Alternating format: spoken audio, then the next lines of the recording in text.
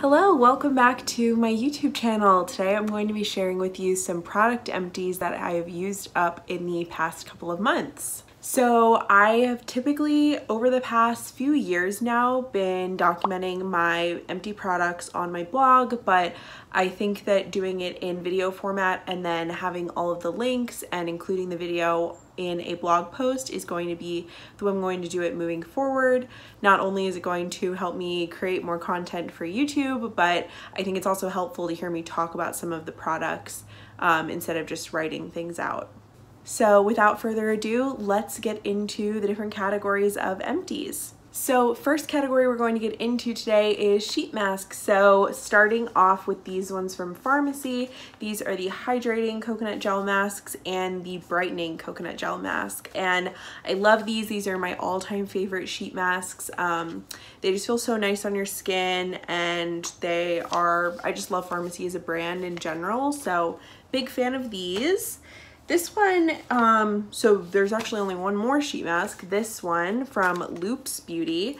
I actually just used this the other day, and I did a little review on my Instagram story about it. And I have a couple more of these because they were on sale at Nordstrom. It was like a pack of them that I got during like their after holidays sale.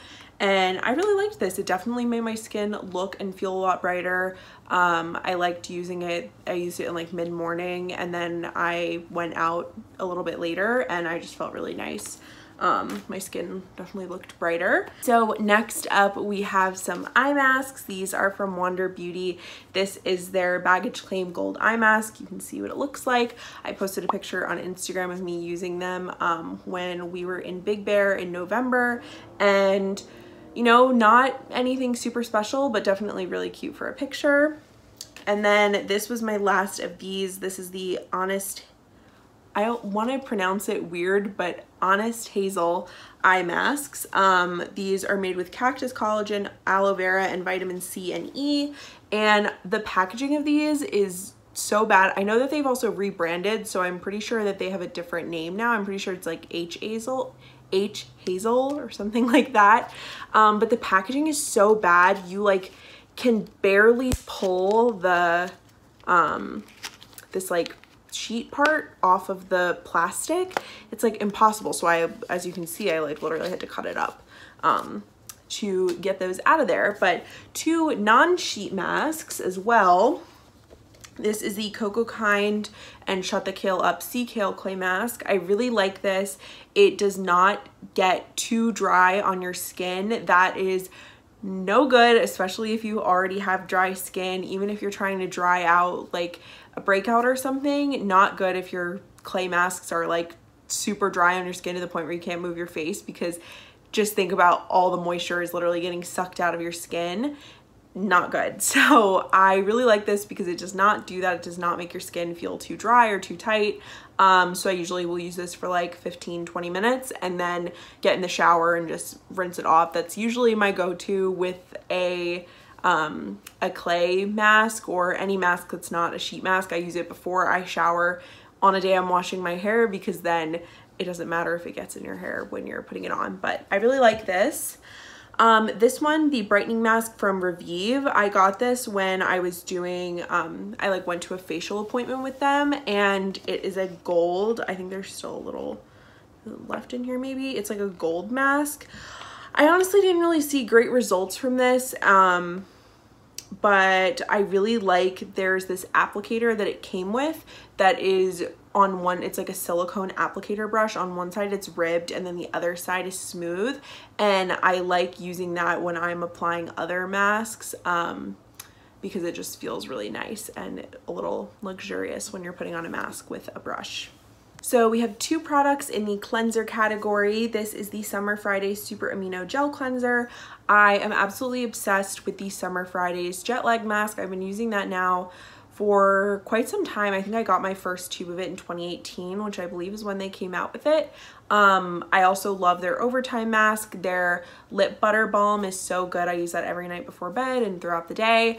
This I honestly didn't see. I feel like with cleansers, it's kind of hard to tell if you're seeing results from it, because I also use a lot of active skincare products. So it's kind of hard to tell, you know, if this is actually like clearing my skin or if it's the products I'm putting on after, because those are actually staying on and this is only on for like a minute and I'm washing my face. So it's kind of hard to tell, but I really like the packaging and I like this as a brand overall. So this is just a pretty, you know, straightforward cleanser option if you're looking for something, you know, that's not anything I feel like too special.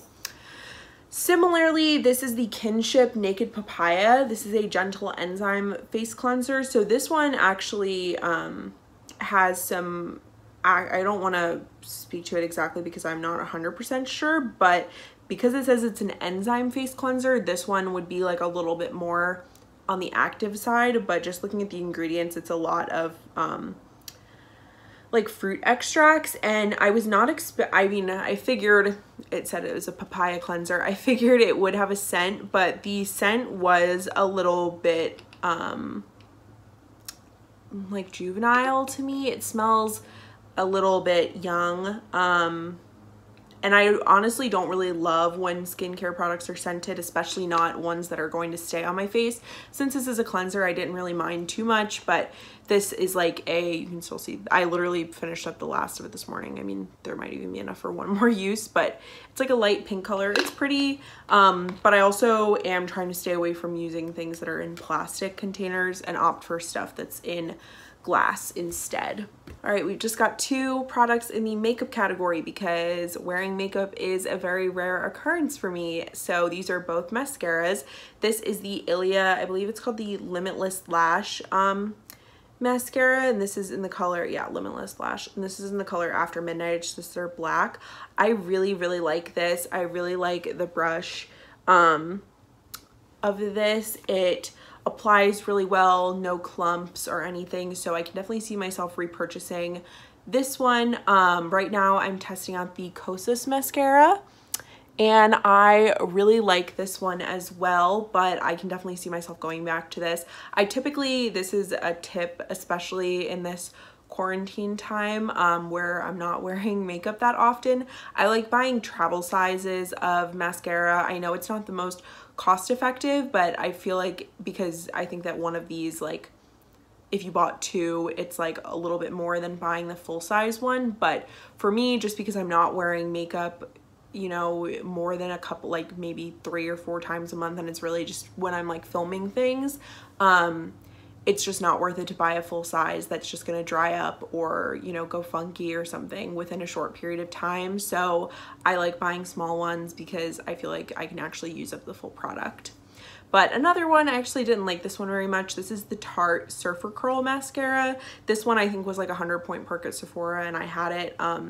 It like got super gloopy towards the end and just like, yeah, it was not it. It's like flaking out, but I just didn't like this one, but I would definitely recommend this Ilia one. Next category is going to be hair.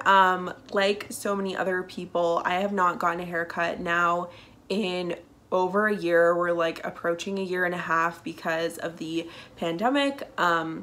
Hair salons have been closed for most of that time in Los Angeles, and they were open for a small period of time, but I have been doing everything I can to stay safe, so I haven't gone. So my hair is definitely very much on the long side, but I do my best to take care of it and keep it healthy. But I think we're getting to the point where I'm going to have to like trim it myself, or have a friend trim it or something, or my boyfriend. I don't know if I trust him, to be honest, but we'll see. But I have just been focusing on using as little heat as I can on my hair and just, you know, taking care of it. I'm totally blanking on the name of this conditioner brand.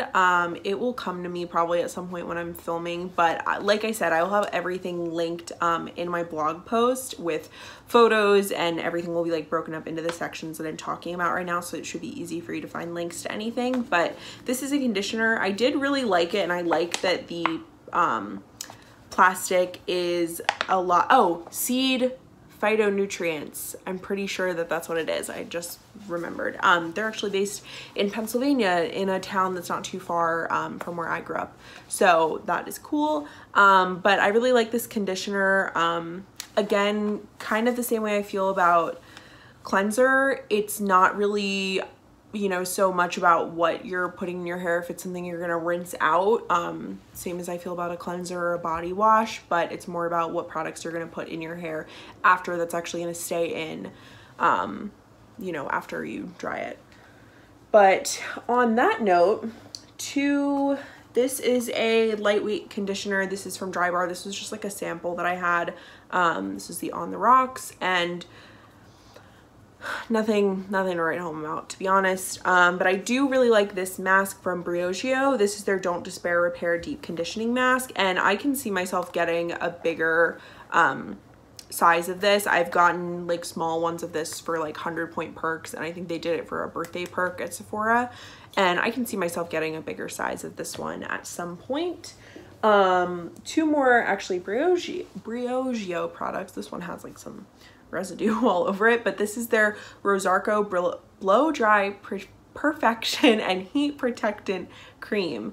And I definitely want to pick up another one of these. I have something else that's pretty similar to this that I'm using up that I had in backstock once I finish this, so I will be purchasing this because it is so important to use heat protection on your hair regardless of whether or not you are, you know, getting it cut regularly. That's one of the biggest ways to keep it safe from heat damage. My hair right now does need to be washed. It's been like a couple days, but really like this. Another Briogeo product is this Scalp Revival Charcoal and Tea Tree Scalp Treatment. I have seborrheic dermatitis, which is like, I mean, I don't want to get into all that, but it's like dandruff, but it is like not like dandruff, because if I pick my scalp too much, it will bleed.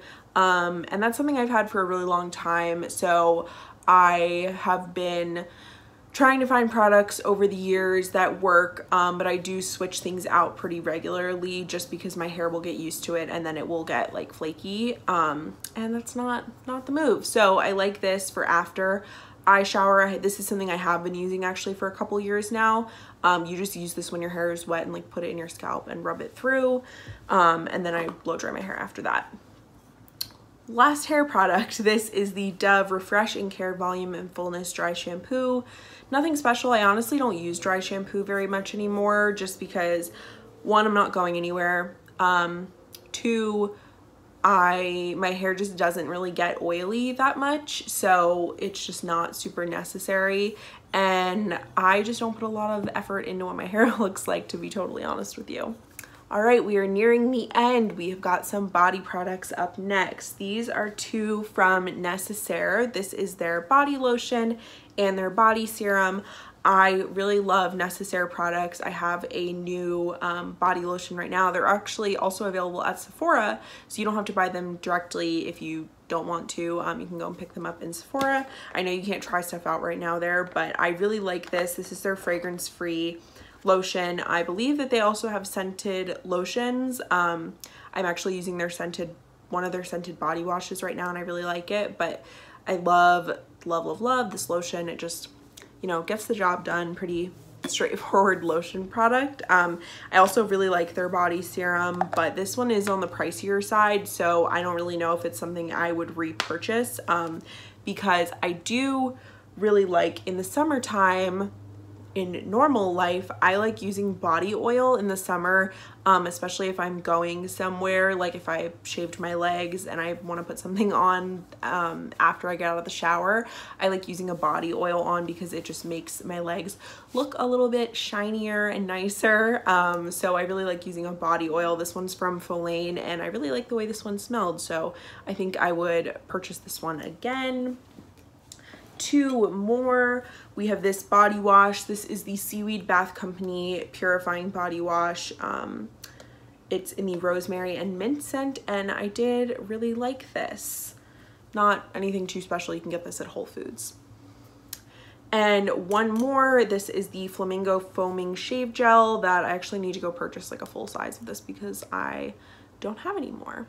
We are at skincare, which is one of my favorite categories, probably my second favorite after masks. I'm going to start off with these two products from the Inkey list. These are both really well priced. They're available at Sephora. I believe they're both under $10. This is their hyaluronic acid and their alpha arbutin.